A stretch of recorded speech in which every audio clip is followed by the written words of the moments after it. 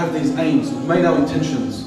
And then subhanAllah, as soon as you hit the car and on the road, back down to Sydney, these intentions start to get questioned.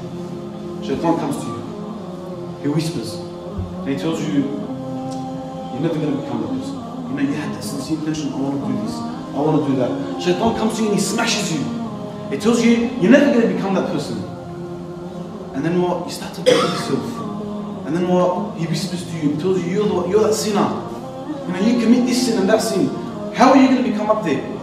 You're never going to get up there. Look at you. And then we believe it. And this is a big problem. SubhanAllah, we have this negative perception, a negative connotation, that we will never be up there.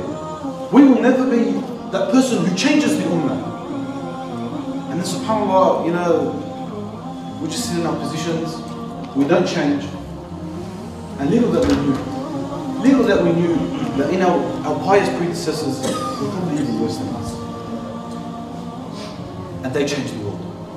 They changed the world. Allah subhanahu wa ta'ala says, فَقْصُصُ الْقَصَ لَعَلَّهُمْ يَتَفَكَّرُونَ.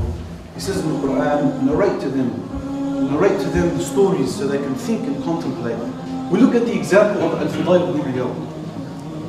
This person was a thief. He was a high robber. Back in the days when someone would travel, they want to jump in a car, they would go walking. They're on their horses and they're walking in the desert. It's very hard. Very slow as well. And along these tracks, there are highway robberies. And it was quite common back then. And this highway robber, Al-Fudayl, he was known and he was feared.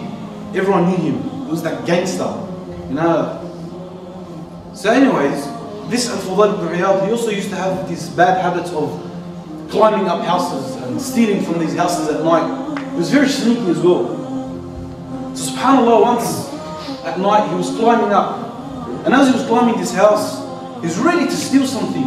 He's committing a sin. He's ready to disobey Allah subhanahu wa ta'ala. And as he's up there, he hears a person inside the house praying to Allah.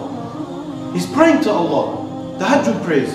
And in his prayer, he says the verse in the Quran, أَلَمْ يَأْنِ لِلَّذِينَ آمَنُوا أَن تَخْشَعَ قُلُوبُهُمْ لِذِكْرِ اللَّهِ وَمَا نَزَلَ مِنَ الْحَقِّ. Allah subhanahu wa ta'ala says in this verse, he says, isn't it time? Isn't it time for those believers? We're all believers here. But Allah subhanahu wa ta'ala is addressing those who believe in Allah, but they disobey Him. They transgress against Him.